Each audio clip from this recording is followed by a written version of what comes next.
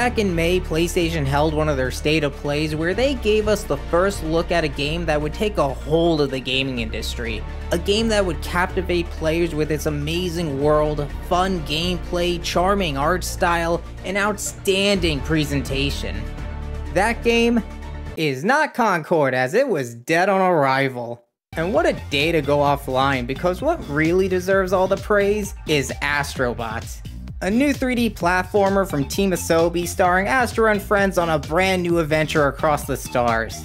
Taking the bite-sized packing game Astro's Playroom and going bigger and better in every department. If you haven't played Astro's Playroom, I highly recommend it. I mean, it came free with your PS5, so there's no harm in trying it out. Plus, if you enjoy it, then you'll know right away if you'll enjoy Astrobot. And when the PS5 first came out and I only had Spider-Man Miles Morales and Astro's Playroom to play, honestly, I remember having more fun with Astro exploring the multiple areas within the new PlayStation. So when PlayStation dropped a short reveal trailer at the end of their presentation with a release date and everything, sign me up, September couldn't come any sooner. Now with the game released and taking over the internet, yep, this game is simply amazing. From its gameplay, music, presentation, the multiple aspects it utilizes the PS5 hardware, makes it one of the best game releases this year.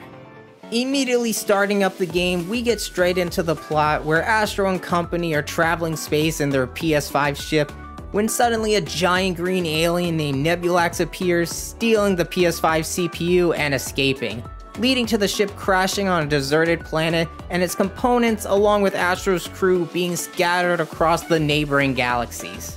After recovering from the crash, it's up to Astro to find his friends, reclaim the pieces of his ship, and save the CPU from Nebulax.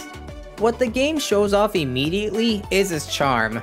From the title screen having PS1 memory cards for save slots, to the beautiful opening cinematic leading into the first level, you can tell that this game is going to be a chill, fun adventure all throughout its runtime.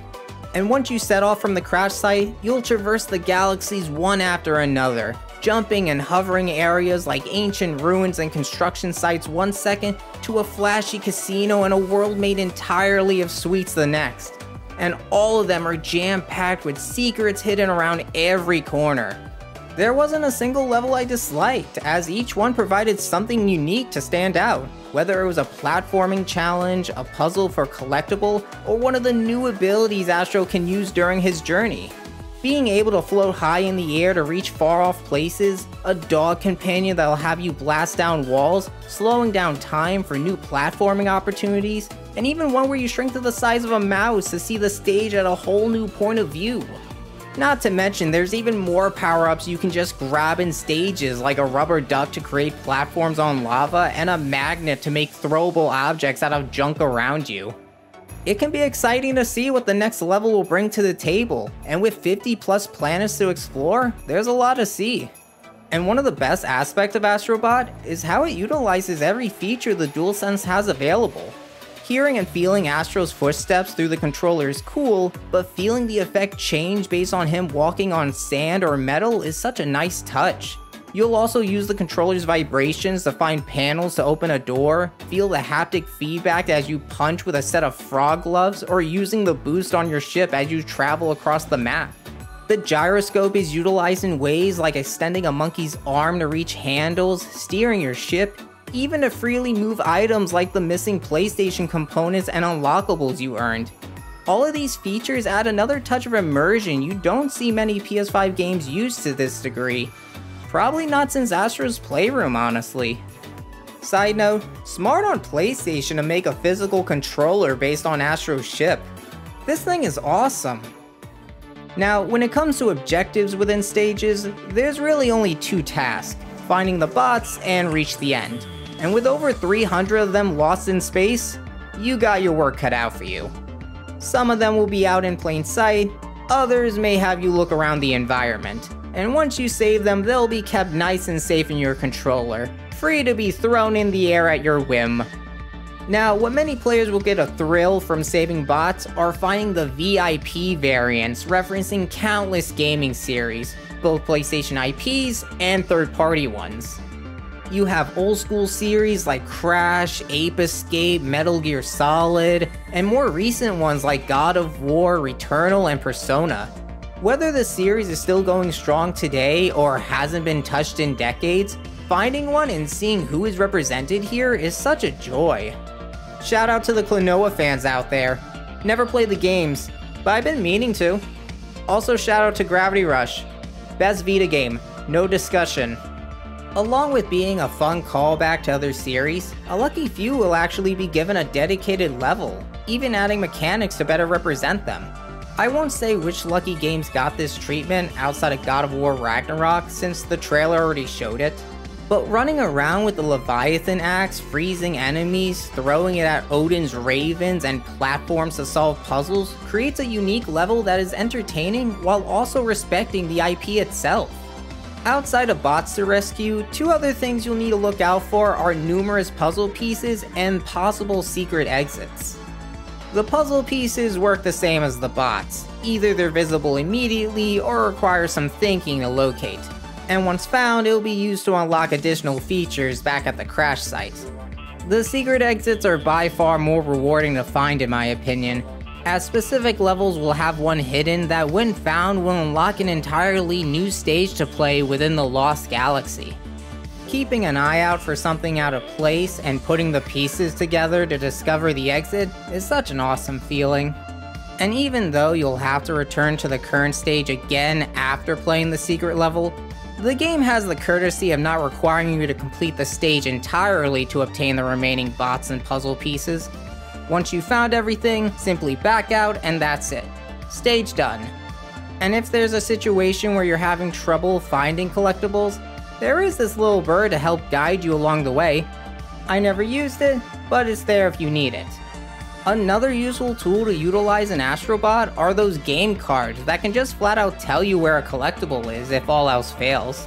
More games really should utilize this feature.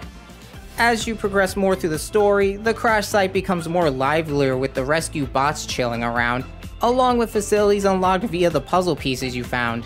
You'll be able to change the design of Astro's controller, don an outfit based on another Sony IP, take pictures with the animals seen throughout the levels, and the best part, spending your savings on a capsule machine. Throughout the stages, you'll be collecting coins that are used to earn rewards from this machine. You can get new outfits for Astro, ship designs, and see more from the VIP bots you rescued as each one has a unique animation that they'll do outside. Crash will do his iconic dance, Daxter will knock some sense into Jack, Lara Croft will be running from a T-Rex all around the PS5. You'll get a good laugh at what these little guys will be doing. Even though these references are cool to see, I can imagine some people could see this as simple member berry moments, feeding off people's nostalgia for these IPs, and yeah, I can see what they mean. Finding a standard bot isn't as cool compared to finding Aegis from Persona 3 or Cat and Raven from Gravity Rush. But the thing is, the game would still be fun even without these VIP bots included. This is an amazing 3D platformer, with all the abilities I mentioned and the countless ones I haven't. You'll be playing this haunted level where you use a light to find platforms and suddenly see a cameo from Medieval in the middle, which will make longtime fans happy. But if you don't know what Medieval is, the stage is still great regardless. While the majority of the game isn't difficult, leaning more to the cozy chill side of platformers, there are a couple special stages that'll have you die countless times before reaching the end, and with no checkpoints, it only makes reaching the end even sweeter. The bosses, while not as hard as those special stages, will have you fighting foes like a giant octopus with boxing gloves, and you'll have to use a given power-up to take him down. Whether in a standard stage or the big bad at the end of the current galaxy, the bosses add a fun spectacle in between the calmer moments in the adventure. The music is also a standout, with plenty of catchy tunes to listen to, and the dedicated levels for series having amazing remix tracks to go with it. Not to mention the little touches like the sound of a bot in danger to indicate whether they're nearby or not. Performance is also perfect here. Fast load times, smooth frame rate, and such beautiful, colorful environments to see. It's nothing groundbreaking or pushing the PS5 to its limits. It just has a pleasing aesthetic with multiple environments that each stand apart from one another. You'll have these slot machines to mess around with in a casino, relaxing hot springs to take a dip in, and if you're not smacking every little thing you see, you're not experiencing everything this game has to offer. And without any crashes or glitches throughout my run, nothing is going to take you out of this experience. It's not an extremely long game to complete, ranging from 10 to 15 hours to 100% based on a person's skill level and how many bots they need to go back for. But Astrobot is simply an outstanding platformer for PlayStation and platformers in general. If you have a PS5 and you simply want a fun, charming game to experience, you need to pick this game up. Makes me want to play Astrobot Rescue Mission considering I got it for PlayStation Plus a few years back. Keep the fun with Astro going. If you played Astrobot, what did you enjoy about it? Was there a specific stage that was memorable to you? And I have to ask this, which VIP bot was your favorite? Based on the outfit I was rocking and some of the footage, you know which one I was happy to see. If you enjoyed the video, drop a like, subscribe for more gaming content, and click the bell to be notified for future videos. Thanks again for watching, guys, and I'll see you again next time. Bye. If you didn't wear the cat outfit once during your playthrough, you didn't play the game right. I should probably review Gravity Rush one day.